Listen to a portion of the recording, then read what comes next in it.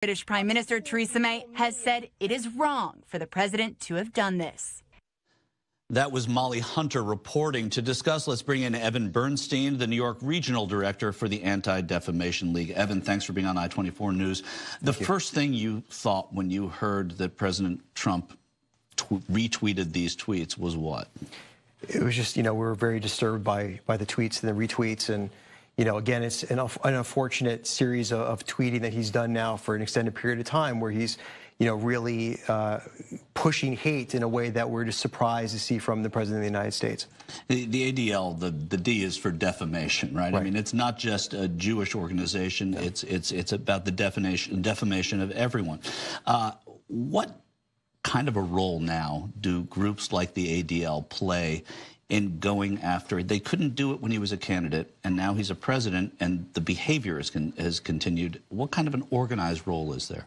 I think, for us is to continue to be a voice, in the community to say and call this out when something happens like this, where there's such an egregious act by the president, with these tweets and retweeting someone from a neo-fascist group who was, arrested for a hate crime of harassing a Muslim woman in Britain. I think it's our job to continuously call this out and to bring awareness to the public and say that, this is not going to be accepted. And I think from there also to do as much as we can in schools, because this kind of activity from the president is allowing for normalcy of kind of bullying speech and hate speech that we're seeing online, and we can't let that happen. That's so interesting. Are there numbers that your organization has called that show that there is in schools and among youth sort of a permissiveness about this that didn't exist before? Well, we've certainly seen an uptick in anti-Semitic incidents, not only here in New York, but across the country. Over 60% increase of anti-Semitic incidents over the same time last year. We saw a 100% increase in anti-Semitic harassment in schools. We're studying harassment through the anti-Semitic lens. Through our partners in our community across the country, we've seen and heard from specific stories about how certain groups are just experiencing such unbelievable hate. Just this week, the FBI came out with new numbers about the number of Muslim incidents, hate crimes, and the numbers are staggering, compared to they were last year. And I think that's showing that other groups are being affected, not just the Jewish community, but other groups as well. Muslim, the Hispanic community, we're now seeing that as well. And talk to me a little bit about it. I mean, one of the things you just mentioned was people who do what you do in other communities, not just the anti-Semitic community. Give people an idea of how you work together with other advocacy groups, for example, groups that advocate for Muslims.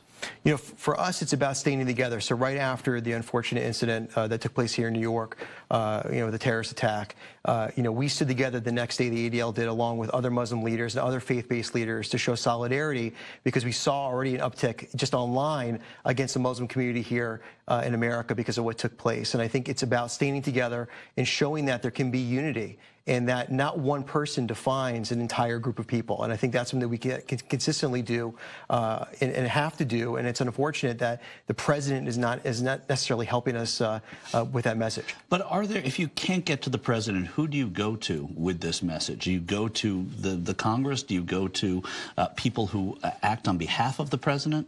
I think it's all the above. I think it's all the way down from the federal level all the way to the local elected level. I think it's about getting people to understand that this behavior and this kind of language and rhetoric is not helpful, and it actually creates all kinds of issues, not only, again, at the federal level, but also at the local level. When it's affecting elementary schools and junior highs across the United States, it's something that we need to get everybody activated and engaged in. And what about the stereotyping, the presumption that, for example, a shooter in a church or a shooter in a hotel is Muslim? And Jews have dealt with stereotypes for quite a while.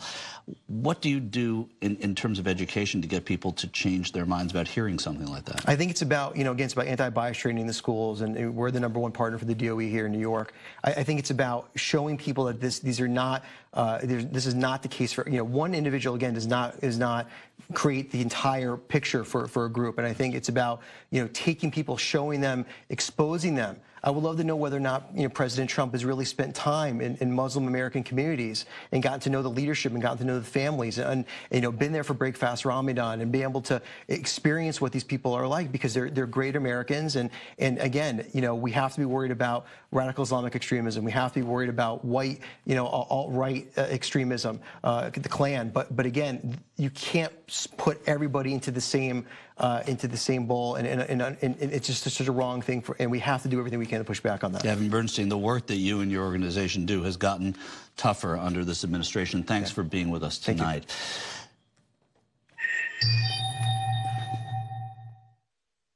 In tech, the holiday shopping season is officially underway. Correspondent Andrew Anger has a look at some of the hottest gadgets on the market.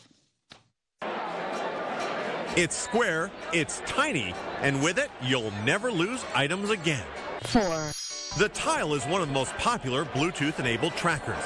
Now the tiny white squares get a stylish and sporty look, plus greater range. If you misplace your item, just open up the Tile app on your smartphone and you'll be able to quickly track it down. You can even get other Tile users to find your things if you're out of range. You'll be able to find it no matter what. 3.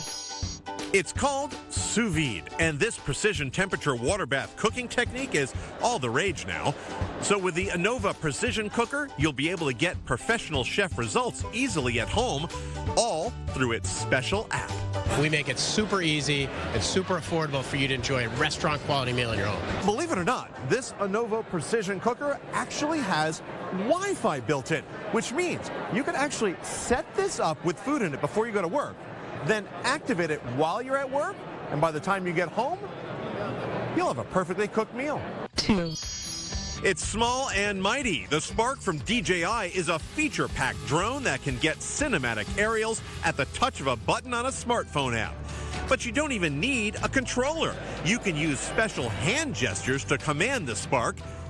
You can even fool your friends saying you have Star Wars Jedi-like mind control. Or like a Jedi wannabe in a Jedi-like bathrobe.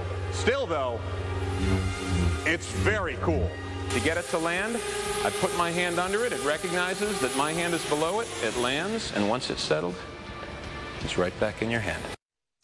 Our thanks to Andrew Anger for that report. Ahead, an emotional reunion between one man and the dog he thought was lost forever. I love this story.